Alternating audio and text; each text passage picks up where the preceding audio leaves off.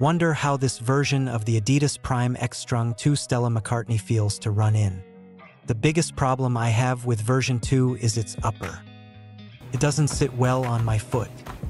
I actually just bought another pair half a size smaller to see if this would help, but it didn't make much of a difference. But Prime X is still, despite this, my favorite shoe series, especially version 1, which is my all-time favorite shoe. But if you look at Adidas Prime X Strung 2 Stella McCartney compared to the original Adidas Prime X Strung 2, then it may well be that this shoe fits my foot better. Here are some slow-motion recordings of the previous versions.